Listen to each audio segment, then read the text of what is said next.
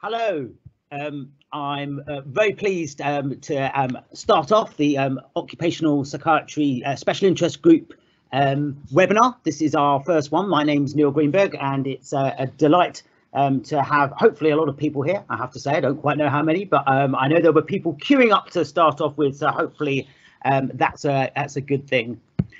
We've got a fabulous afternoon. Hopefully we've got three speakers, and we'll have excellent time for questions at the end.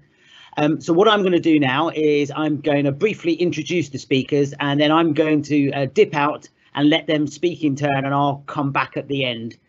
You will find a question and answer box if you move your cursor around, and I would strongly encourage you to put in any questions that you want to ask whenever you want to ask them. And at the end, I will act as a compare to try and make sure that the questions, as many as we can, get answered by our panel. So today we're speaking about health anxiety in the workplace, and the first speaker is going to be Dr. Philip Johnson, who is a consultant occupational physician. He spent 18 years in the Army as an aviation medicine specialist. And has done lots of very interesting work since then, including working for Goldman Sachs, and now does individual casework. And I've worked with Phil a number of times, particularly on emergency services work. Next up, we have Dr. Nick Gray, who's a consultant clinical psychologist. Nick and I worked on the PTSD guidance redevelopment for NICE, but he's done a whole host of really excellent stuff.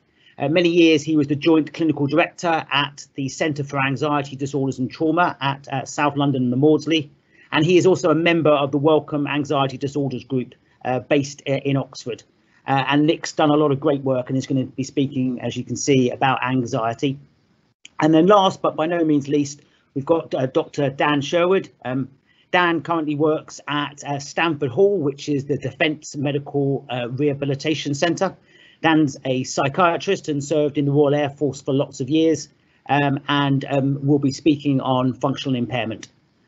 So I will now opt out and hopefully allow everybody to get on and do their bits. Okay, so I think that's me gone. So over to you, Phil, for the first presentation. Good. I hope people can hear me. There we go. So I'm here intending to talk about the anxious employee and really set the scene for the guys that are following me. So that is me. We live in interesting times. We don't have a rule book anymore. Our reliance upon evidence seems to be limited. There's not a lot of it about. Hard to work out what's right and what's wrong. It's uncertainty is, as we all know, a powerful cause of anxiety. Anxiety may be understandable, it may be something else, it may be many things. Whether we call it irrational, idiosyncratic, situational, all might apply, but we are dealing with difficult situations. So, return to work. Why do we actually distinguish? It's a question that often strikes me. Why do we distinguish between returning from leave, maternity, illness, bereavement, and all the other things? And now we have returning from furlough or not from furlough, which is even worse, and all the problems that may go with that. Returning to work creates its own problems, and people are very often anxious about returning to work. Many of us will have experienced the problem of coming back after 2 weeks of what was supposed to be leave, and the immediate feeling is one of tiredness and what am I doing here? How many people say I've had 2 weeks off and I feel as if I need a holiday? So any return is an obstacle. Some are lucky enough to enjoy their work, but most are not. And it's a common point that concerns do not improve with being away from work. So what are the key variables in a return? Well, there's health status. That might be COVID related. That's not directly what we're here to talk about today. There's pre-existing anxiety related. And then there are the situational ones, the matters of the moment, the problems of today. We know that minimizing the length of an absence will improve the chance of a successful return, but we also know that there's not a lot we can do about that at the present time. So we really have the situation that presents itself as the major variable in the occupational health approach to these situations. And one of the problems that we have is one of anticipation, and that is, what is it that awaits you when you reach the office? What are your anticipations? What are you fearing? Many people have a prior poor absence history, attendance issues, performance problems. There are the interpersonal issues that go with being in the office, and few of these, if any, will have improved by 16 weeks away from work. We will have all come across people who are much better, they feel, having had 3 months off work with their problems, whether they be physical health, mental health related, and they come back to us as occupational physicians in particular and say, it's fine, I'm better. And within 2 or 3 weeks of being back, of course, they're not better and they never were. So the problems that people were experiencing before they went off for furlough or whatever are not going to have improved over the intervening period. What are the reasons that people are off? Well, there are many reasons that people are going to be worried about coming back or putting forward their worry about coming back. These include, I'm shielding my medical condition, and I've come across many relatives and friends and employees who are holding up their relatively minor medical condition as a reason for shielding. Mother partner, the cat, is shielding. I don't trust my colleagues to behave safely. I work with people who I wouldn't trust at the best of times, and now I can't. They work are not providing the correct masks, gloves, whatever it might be. I have a disability, any number of reasons I'm hearing at the moment for I can't go back to work. Obviously, it's a risk assessment process. Many of us are involved in advising on those who may or may not be able to go back to work. I would, for those who haven't come across it, mention the COVID age risk assessment process, which is, if you can't find it anywhere else, available on the Alma website. But assessing people's ability to return to work is a complex process, and there's a lot of anxiety around those issues. In addition, we've had people off for all of these weeks with the pressures of home. A lot has been spoken on the media about the problems that occur with people being at home, the increased level of interpersonal difficulties in the home. Working from home, I've heard many people talking about how wonderful it is. My feeling is that that's a very middle class view of life, and where you're living in a small space with lots of neighbours who are noisy, with the family on furlough as well, and the children at home from school, limited space, some of the family up late watching box sets, other people expected to be at their computer at 8 o'clock in the morning. It's really not that easy. There are job security concerns, work concerns. We need to try to understand the issues, and I think this is what we'll be coming back to a lot. Try to understand what is affecting somebody and not necessarily what they're saying. I don't feel safe at work. There are many people who are going to come back and say, I don't feel safe at work. I don't feel able to be there. There's a question of perception. The Employment Rights Act does actually allow somebody who truly feels unsafe at work to refuse to go in. Where this is born out of anxiety rather than an actual reason, we have a difficulty which can be a problem both for employee and employer. So assessing these situations needs to take into account the reaction of the individual, the background to it, and therefore a meaningful understanding of what's actually going on. So what is the problem with anxiety? Well, that really is a how long have you got question.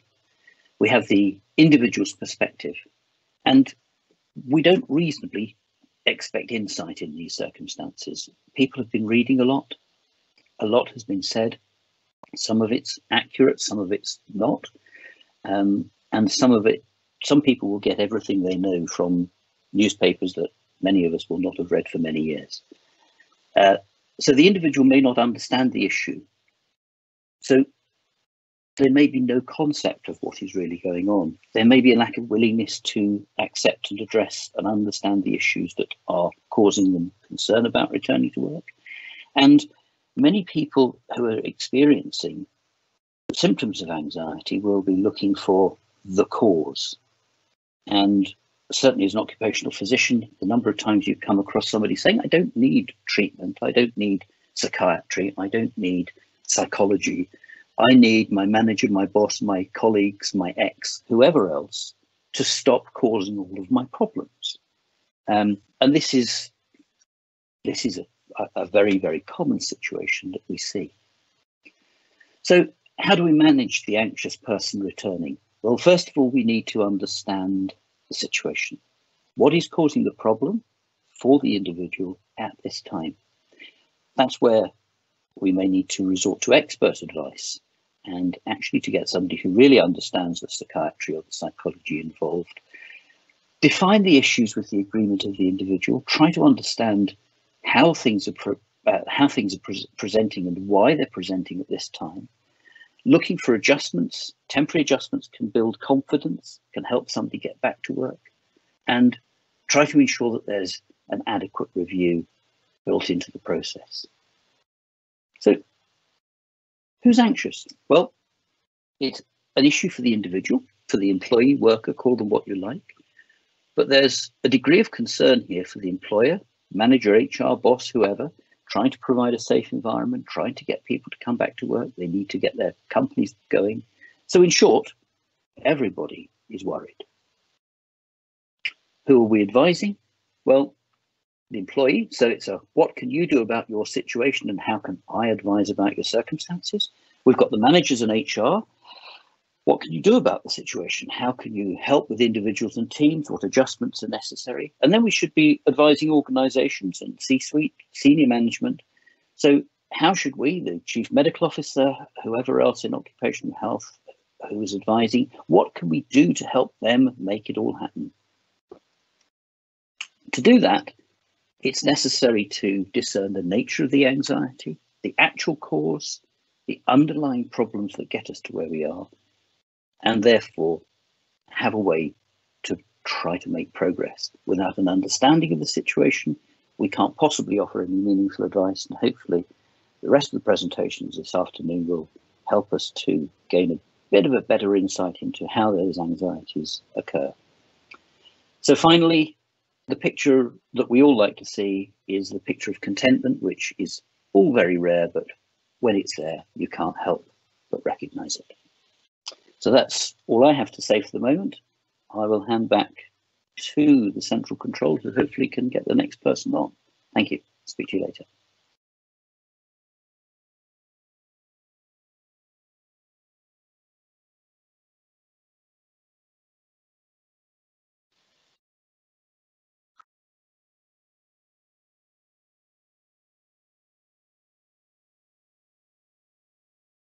Great.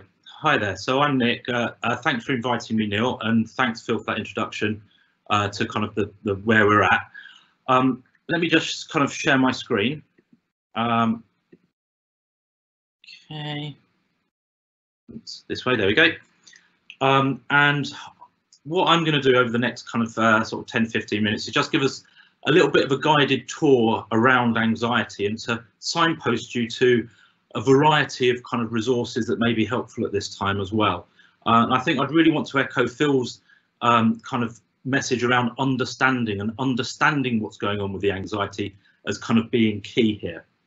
Even before the kind of the pandemic hit, one of the things that we're aware of is that people have very different kind of levels of kind of risk-taking behaviour, the kinds of things that they would engage in, the kinds of things that actually, you know, the bungee jumping or kind of motorcycling, which for many people would make them feel very afraid and they would avoid doing. And we're also aware from, again, also kind of pre-pandemic, all the information that we know about anxiety and the kind of fight, flight, freeze response, with the impact it has on our kind of physical symptoms. And what we need to bring into the current circumstances is our kind of existing understanding kind of anxiety. And then we need to think about, well, how does it play out in these particular circumstances? One of the ways in which it plays out currently is still, of course, people have very different gauges of risk and gauges of what's risky behaviour, whether it be Bournemouth Beach or the kind of the centre of Soho kind of recently. We're all of us living with risk, and we're all of us somewhere on a continuum between taking lots of risks and taking no risks. And it may be that with the kind of COVID-19 coming in, that we've changed where we are on this kind of risk continuum. And one of the things that certainly have found helpful kind of prior to the pandemic is really, when working with people with anxiety, is really kind of just kind of understanding about the kind of the risks that they would take, and where would their partners be, where would good friends be, do they know people who don't take any risks or people who take lots of risks, and really to kind of understand the context of the kind of like their kind of current behaviour. And now we can think about, well, how has that changed kind of following kind of the onset of the kind of the pandemic. The crucial thing to remember, of course, so this is a perception of risk, yeah, and it's a perception of risk that leads people to lie on this continuum, and understanding this perception can be understood through a kind of a rough guide to this kind of anxiety, which is that it's proportional to the perception of danger, and that is it's proportional to the perceived likelihood that something bad will happen. And we can think about what those bad things might be, but that even if something is very unlikely to happen, people will feel anxious if they think if this thing happened, it would be particularly awful. So it may be very unlikely that they would die, but if they did, that would be so awful, and therefore the anxiety will be higher.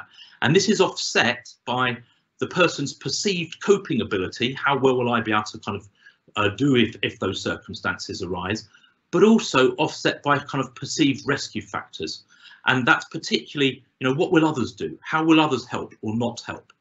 The important thing here is thinking about the perception of all of these things. So it may be that in going into the workplace, people will be concerned about being able to speak up at the meeting. The perceived fear is that I'm not going to be able to speak up. And what would be so awful about that is that everyone will think I'm stupid and incompetent. Yeah. And the kind of perceived coping for this person is, well, I won't know what to do next. Yeah. That in terms of I'm not going to be able to cope with that situation. And it may be around perceived rescue. Others won't help me out. So if all of those things are kind of almost like at the max, then the anxiety is going to be particularly high. In terms of health anxiety specifically in the current circumstances, people may believe that they're more vulnerable than most people to chest problems. And the awfulness of catching COVID-19 would be that, well, actually, I will die in pain and alone. And that would be awful. But your perception that if this is likely to happen, and this is how awful it will be, of course, the anxiety is going to be higher. And this is offset by the degree to which someone thinks they can cope, and offset by perceived rescue factors. And I realise on both these examples, I was almost like sort of non-rescue factors, but actually it can be offset of like, you know, the doctors are much more experienced now with kind of COVID-19. They'll be able to kind of help me. I've seen lots of reports in the media where people have been kind of helped. My family will be kind of around me, kind of in spirit, even if they can't be physically. So there's a number of things that we can kind of be thinking about here. And I think this anxiety equation is a good rough guide for trying to help sort of understand people's anxiety. And we really need to ask about each of these different areas: the likelihood, the awfulness, the coping, and the rescue. What we also know, and I think that's true for all anxiety, for anxiety that we all experience, because we know that anxiety is a normal human experience. We know that worry is a normal process. We know that following traumatic events, that having some traumatic stress symptoms are normal in the days and weeks that kind of follow. But what we also know is that most people will recover naturally from traumatic or very stressful experiences. And there's a tricky kind of question here about when might we intervene? When might we offer psychological interventions, for example? And really the guide is how long have these symptoms lasted? How much do they interfere with a person's life? How upsetting are these symptoms? And really importantly, particularly when we're thinking about traumatic stress reactions, are these symptoms improving? Are they worsening? Or are they kind of sort of remaining kind of stable? And of course, if there's a kind of worsening course, if these are interfering with somebody's life, then of course we would want to kind of offer some intervention. But this is actually still on a continuum. Whether or not we kind of can apply diagnostic labels and kind of particular anxiety disorders, what we're really thinking about is how are these affecting people's lives? How are they stopping them living the life that they want?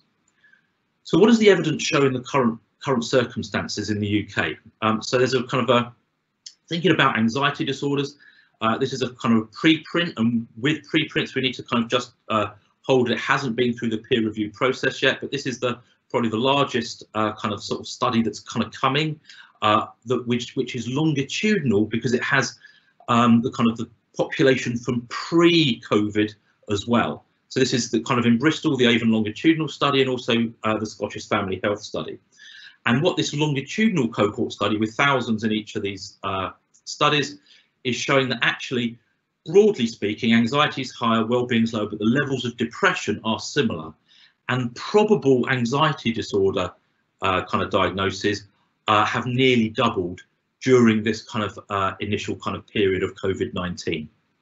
One of the interesting things that this longitudinal study is showing is, with at this point with the preprint, that there's no evidence of elevated risk for key workers or health workers over and above other kind of people in the population, and the kind of the other risk factors are kind of there on the slide.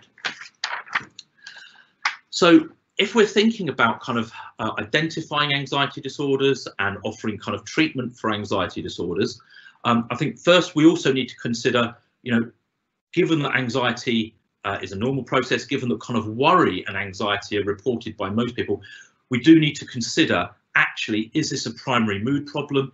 Is it perhaps kind of PTSD?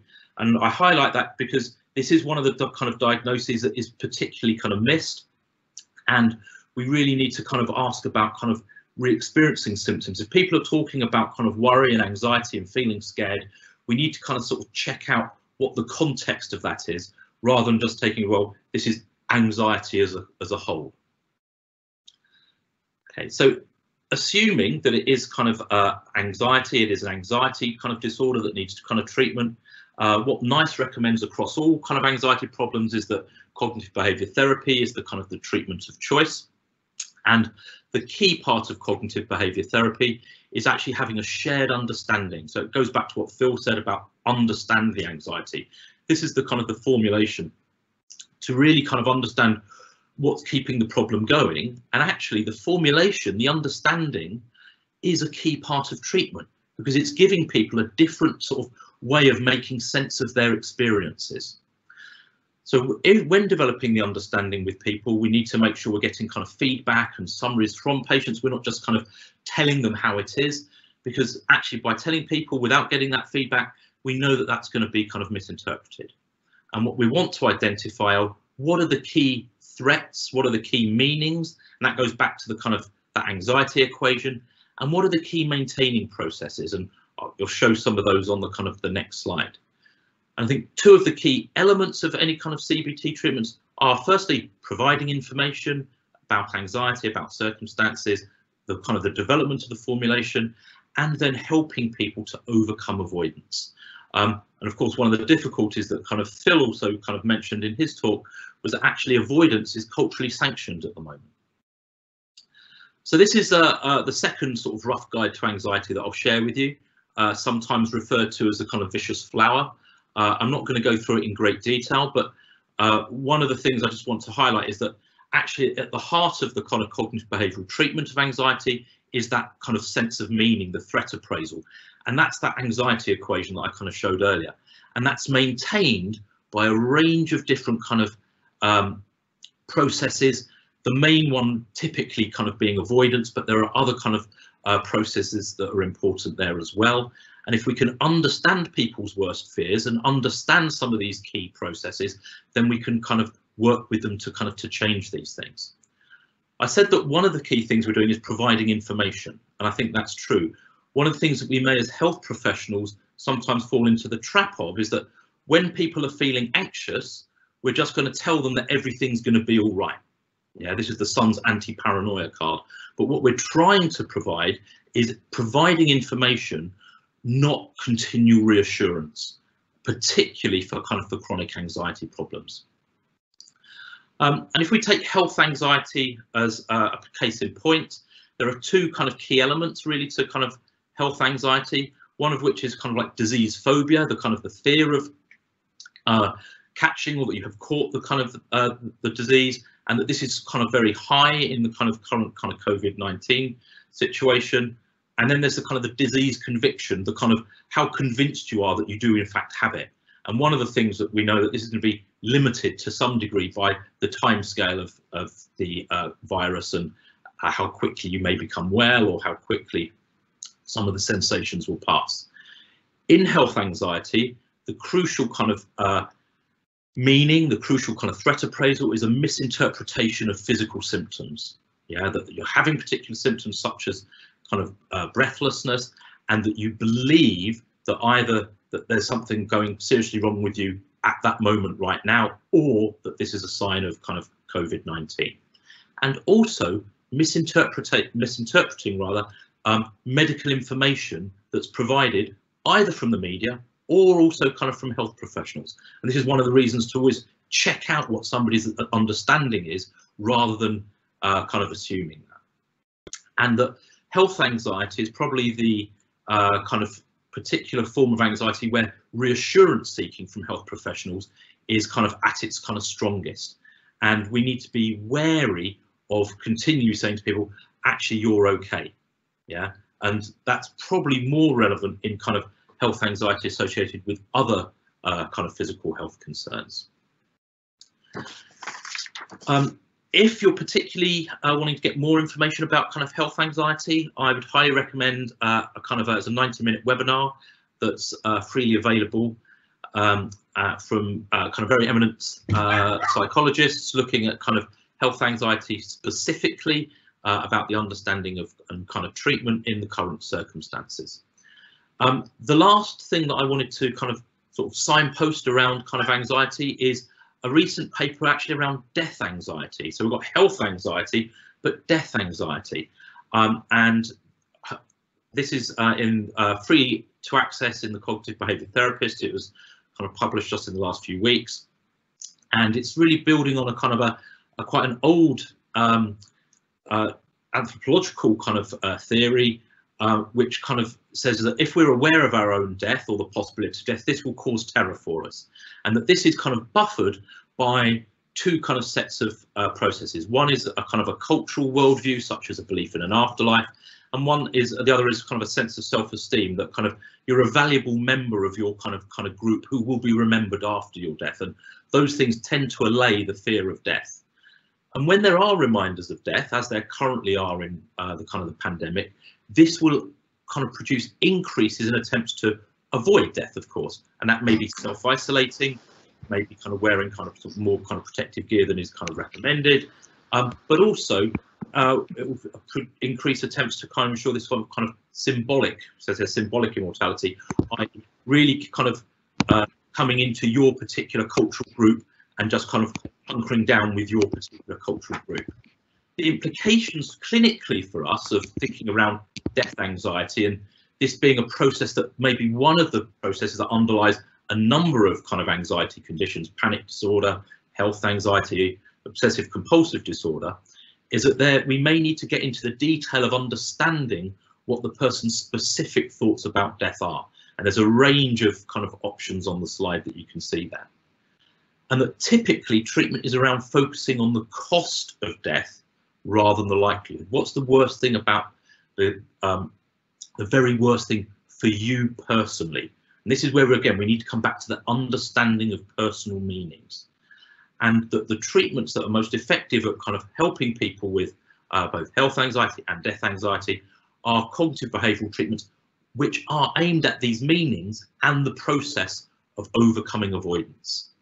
So given that avoidance is key and a key symptom of anxiety, distressed staff who have anxiety may well be staying away from work. And one of the things that we need to be considering, that if staff aren't at work, is it related to worry, stress, anxiety? Yeah, that should be one of the things that we're immediately kind of considering. And really kind of advice for staff in workplaces, staff for advice for clients, advice for us all, is that typically we want to try and rely on trusted sources of information and recognise that people with anxiety will misinterpret this.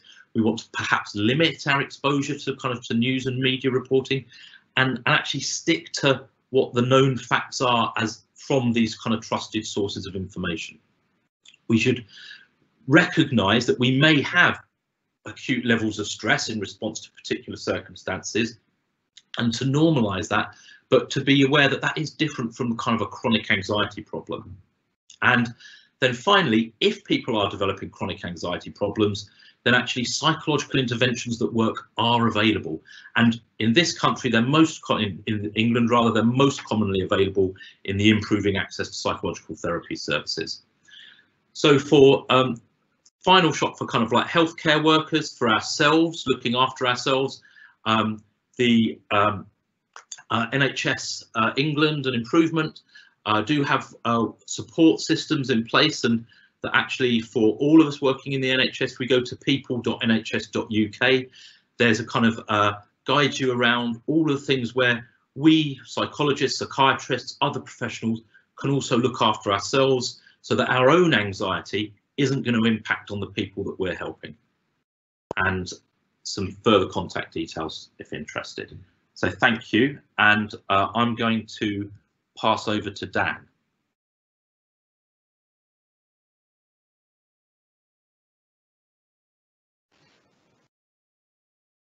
Okay, I think I'm up. I'm just going to share my desktop, or attempt to, so hopefully you can see this. I'm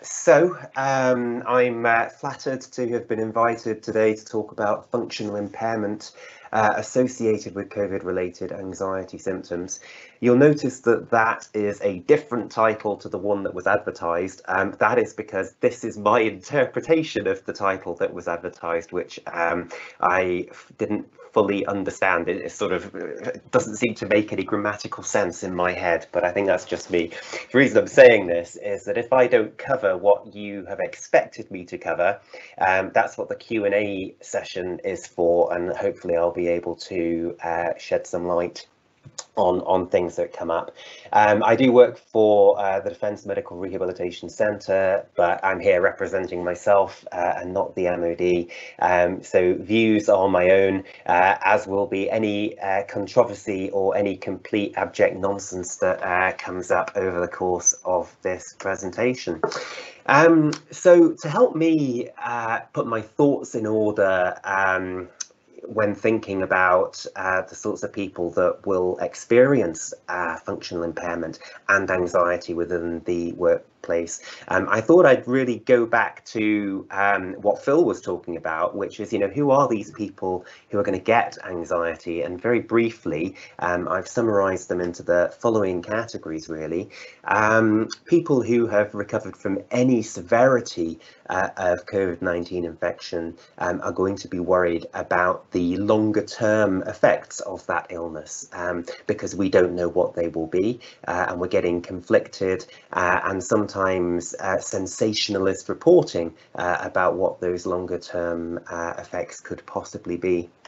There will be people who have had a traumatic experience linked to the pandemic, people who have required critical care for treatment of COVID, but also, of course, the frontline workers and essential workers, so supermarket staff, people who work on public transport, NHS workers, and the police, of course.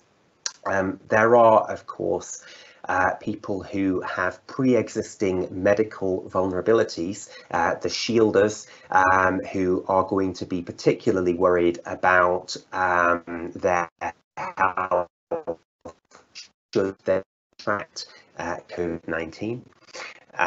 There are people who have an increased vulnerability to anxiety, so people who were already being treated for an anxiety disorder prior to the pandemic, or people who have a past psychiatric history that makes them more likely to develop anxiety symptoms in response to unpredictable stressors and unpredictably stressful situations. And then there are groups of people who will perhaps struggle more, people who already had health anxiety, people with conditions such as obsessive compulsive disorder, who have obsessional thoughts about contamination, illness. I don't think they are having a particularly good time during this pandemic. And finally, there's the understandably worried well, because these are uncertain times. People are going to be worried about changing patterns, uncertainty, the health of relatives and loved ones. There will be a group of people who have symptoms of anxiety who are not necessarily ill. They don't have an anxiety disorder, but their anxiety symptoms are impairing in some way, and it's important to think about those people as well. So how does anxiety affect your functioning in the workplace? These are the headings that I've come up with. I think that anxiety affects your ability to work effectively. It can affect your ability to work independently. People who are anxious may struggle to work with others. It can affect how you engage in safety critical tasks, and for a proportion of people with anxiety, it can actually prevent one from working at all. So the functional impact of anxiety can be really very significant. So how does anxiety affect your ability to work effectively? So if you're going to work effectively, you need to be able to make decisions and prioritize tasks, utilizing time management strategies, and you need to have sufficient stamina to respond to the rigors of a full shift. So we know that symptoms that come along with anxiety include excessive worry, autonomic hyperarousal, sleep disturbance, and these can all influence your decision-making ability through fatigue and distractibility. Anxiety can affect people's abilities to focus upon instructions, and anxiety will often report a subject memory impairment, which is usually attributable to an individual being distracted by their worrying thoughts. The symptoms of anxiety that I've already mentioned can affect people's ability to work at pace or manage their time. I think it is plausible that people with COVID-related anxiety may develop safety behaviours, such as excessive hand washing, particular PPE rituals. They may change the way that they travel to and from work, and this can interfere with task completion. And I think that your ability to prioritize tasks and manage your time can be particularly impaired if you are somebody who is having obsessional thoughts as part of your anxiety presentation. Of course, you don't need to have OCD, of course, to have obsessional thoughts.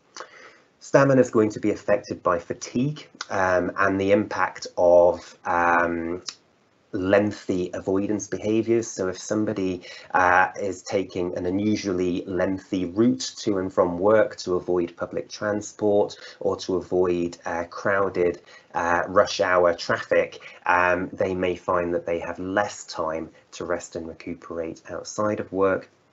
And efficient working can also be affected by the somatic symptoms of anxiety. So if somebody has GI disturbance or urinary frequency, you may find that they require more rest breaks than their colleagues, which could have considerable impact if rest facilities are not easily accessible. Right, anxiety affecting the ability to work independently.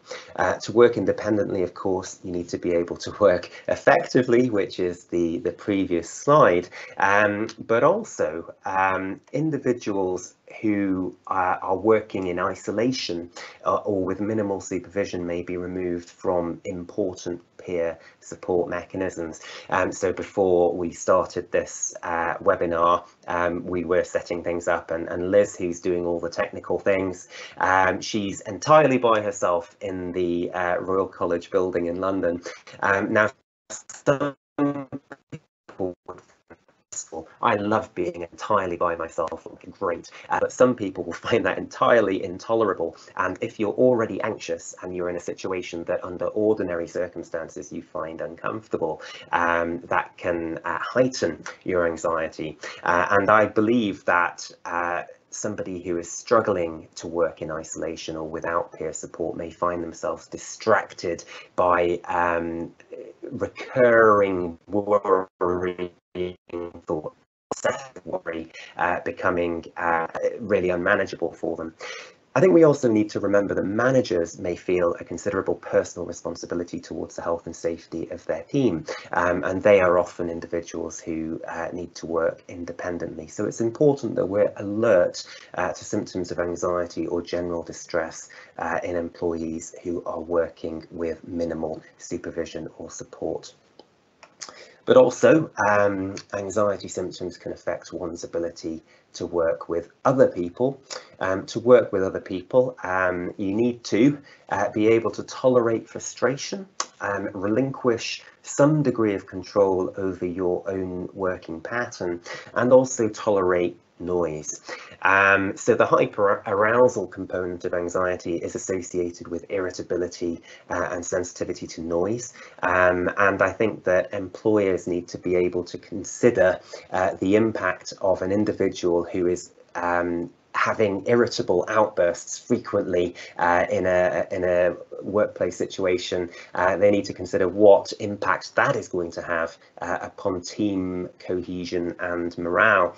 It may be possible, of course, to modify the working environment for people who struggle with hyperarousal when there are too many people around, perhaps assigning them to quieter locations or giving them some degree of control over their working pattern, perhaps allowing them to remove themselves from situations that might have otherwise provoked an emotional outburst. But being unable to work with other people, I'm sure you'd agree, is quite a substantial functional impairment associated with anxiety.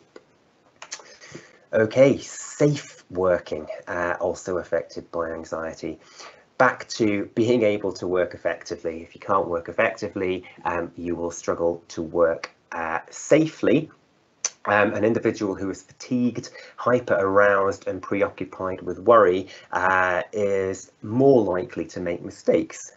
This doesn't mean that they are unable to work entirely, but you need to give consideration to their ability to engage in safety critical tasks. Of course, removing too much responsibility from an individual might make the job boring or understimulating, which also increases the risk of making mistakes. So there is a bit of a balancing act here to be considered for employers. You also need to be able to work predictably. And what I really mean by this is that your anxiety symptoms need to be predictable, particularly if you're experiencing panic. So panic can be completely incapacitating for a patient. In fact, it can incapacitate the people around the individual who drop what they're doing to attend to the person who is having the panic episode. Now, some people who experience panic very predictably. There's always a clear trigger for that panic, which you can account for within the workplace. You can limit the individual's sort of exposure to that particular trigger, and if you can actually eliminate that trigger entirely, those people might not experience panic within the workplace at all. But there's another group of people who experience panic through a variety of triggers with no clear pattern to it, and I would be really concerned about the possibility of a panic attack arising while they're operating heavy machinery, for instance, particularly so extreme that they have depersonalization or derealization elements. Now, in my experience, when I've worked with people who have panic symptoms and I have expressed concerns about how that impacts their ability to do their job, what they invariably tell me is when I'm operating that piece of equipment, I'm completely fine. I never have any panic whatsoever. You know, please don't take away my currency to operate that lifter or to fly in an aircraft. This is what I enjoy doing. You know, you have to allow me to keep doing that. And of course, I can't do that. You know, that would be something that is not very sensible for me to just give a pass for. However, the patient might be right. It might be that being completely focused on a very practical task does prevent symptoms of panic. It does prevent the sort of intrusion of those worrying thoughts. So my advice would be to get an occupational report or do a workplace assessment or get corroborating eyewitness accounts of these episodes of panic from other people, which can help you as the clinician to feel more confident to allow people to sort of re-engage in these safety critical activities, perhaps in a graded or supervised manner at the start. So safe working. The final heading was people being prevented from working at all through anxiety. First bullet is the same as the other ones, really. You've got to be able to work effectively to work at all. Working predictably, again, is having very frequent and unpredictable episodes of panic during the day.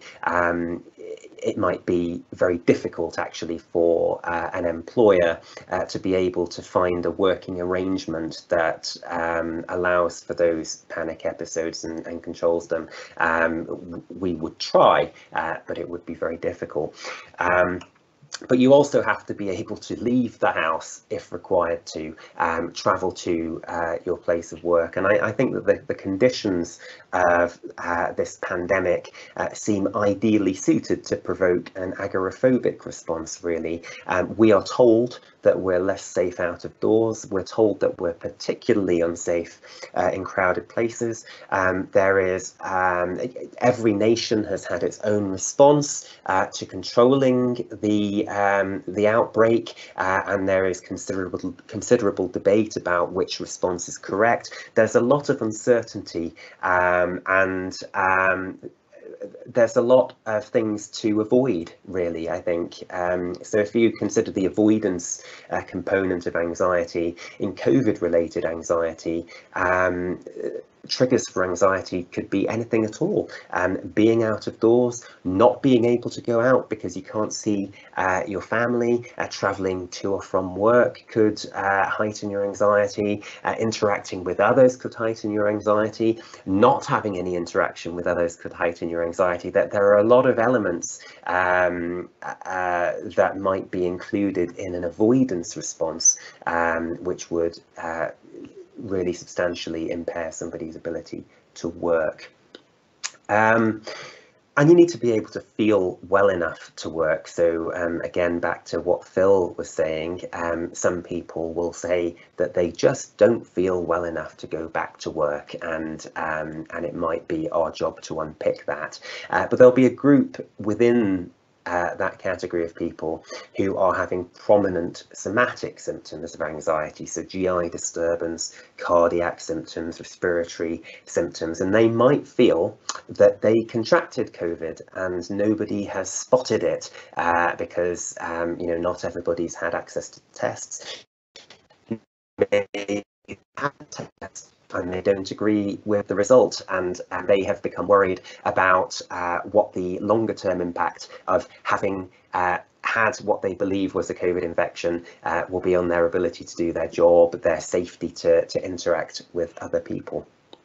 I think that it is plausible that there will be a higher preponderance of workplace absences as lockdown lifts.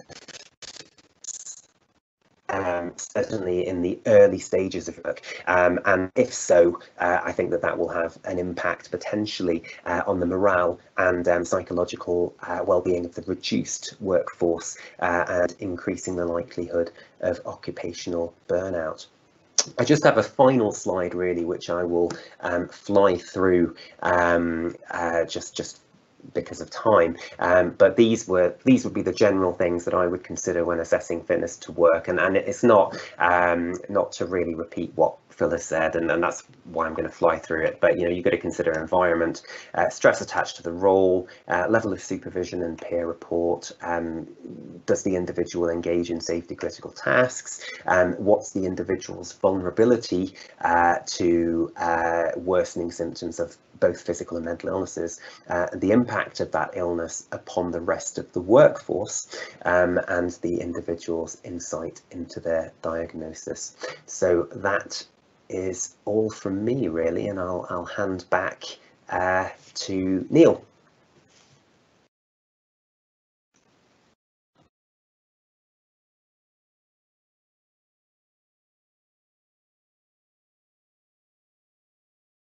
Thank you very much indeed to all the speakers for three really entertaining, in my view, and informative presentations.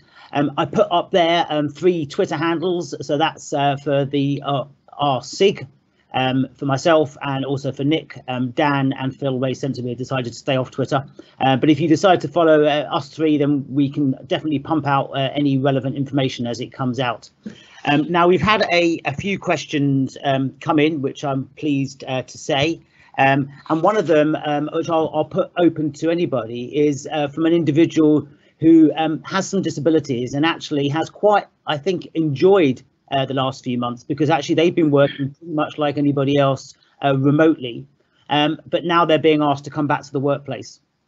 And so this is perhaps a sort of a slightly unusual way of looking at it, but a really important one is what sort of advice might we give both individuals but also employers in terms of bringing people back to the workplace who might have disabilities, who actually might find coming back to the workplace sort of disrupts their last few good months.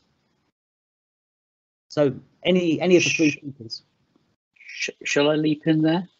I think the first question we've got to ask generally in respect of people coming back is, what have we learned about people's work, the way they work, and how effective they are over the last few months, and how that should change things going forward? So in this particular situation, it may well be that there's a sensible adjustment to be made here. We have to always have a balance between working alone and lonely and actually being in a workplace. There's always a balance to be struck. No one solution is right, but I think there's a lot to be learned here. The other thing I think is to be very careful about assuming that because you have a particular set of disabilities or difficulties that you are at increased risk. I mentioned the COVID age calculation. Look at the ALAMA website, alama.org.uk, and you'll see where we can stratify increased risk for particular medical conditions in relation to COVID. That can be reassuring for people. Thank you, Phil. Nick, Dan, do you have any comments to make on that one?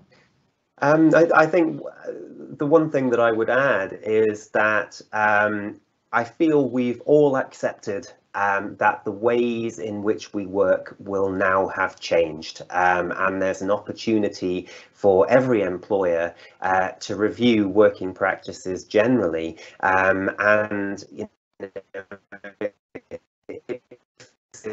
to employers, my advice would be that as people are returning to work, this is a fantastic opportunity for employers to explore their employees' expectations of what a return to work would look like, because everybody's expectations are going to be different. Some people are chomping at the bit to get back to work, and some people think it would be the worst thing ever, and actually with the new flexible ways of working that there may be, we may be able to incorporate both groups of people, and prioritize in-office working for people who want to be in and home working for people who don't. So that would be my comment really on that.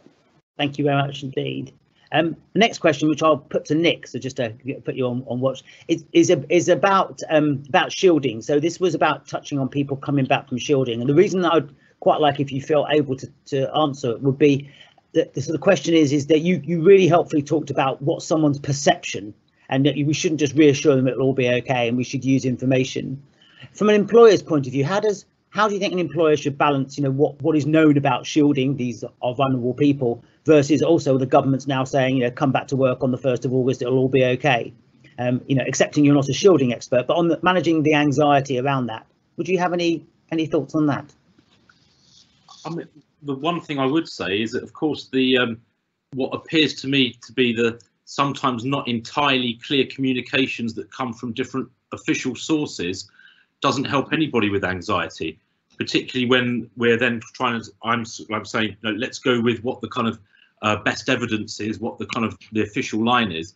If there isn't a well-held official line, then I've got to say I would be looking at it on an individual basis with that client in that kind of particular workplace, from what the range of information is and how can we together understand that information. One of the things we do know is that people with anxiety will overestimate how likely something is, and they will overestimate how awful something would be. So I'm not saying that they're wrong. What I'm saying is that we need to explore together with them. We may decide together with them, actually, yeah, they're right. And it wouldn't be the right thing to do would not be to come back to this particular setting at this particular time. Okay, thank you. I think that's very useful. And I guess one last question, because we've only got a couple of minutes, is for people who have found this period particularly difficult and who actually might be looking forward to coming back to work rather than actually not looking forward to it.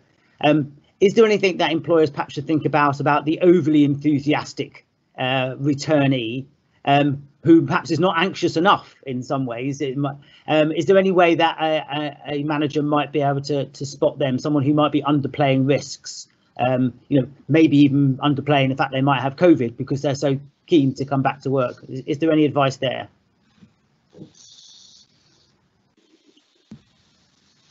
Yeah, that's the You're off your mute, Phil.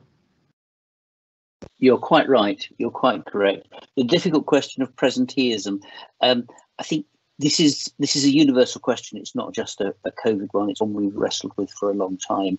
I think that employers have to rely on their occupational health services to assist in these situations, and I think it's important to try to understand, as I think we've all said at different times, what somebody's motivations for being somewhere are, in particular when it comes to the people who are taking unreasonable risks, people who are known to have serious underlying conditions that put them at great risk, who don't appear to be taking a great deal of notice. And I think we've sadly seen some situations in the health service where people who were at high risk thought it was more important for them to be at the front line doing their job, and it hasn't always gone well. So there are some serious and difficult decisions to be taken. Employment law is not very helpful in this circumstance, but we really don't have time to do that today. Can I just add one comment quickly now, which is I'd go back to the slide I put up with a continuum of risk taking. And one of the things that's helpful about that when working with people is that people can see that actually there are people who are perhaps more likely to take the kinds of risks that are unhelpful, not just to themselves, but maybe to the wider population as well. And actually having that as this is a normal continuum. We just need to think about, for some people, we're trying to move them up to take a few more risks to overcome their anxiety. For other people, we might be trying to help them to move slightly down the continuum so they're not putting others at risk. Absolutely, I think that's really useful. Well, listen, thank you all very much for all three excellent speakers. And I also have to say a really big thank you to Catherine and Liz, who you might not be able to see, but we wouldn't have been able to run this without their excellent help in the background. I hope you found that useful. The slides will hopefully be available, and I believe it's been recorded. Thank you for listening. Do have a look at our SIG website, which is on the Royal College of Psychiatrists website. And we hope to hold more presentations next time, hopefully face to face with a glass of wine to follow. So thank you very much indeed for all your time. Bye bye.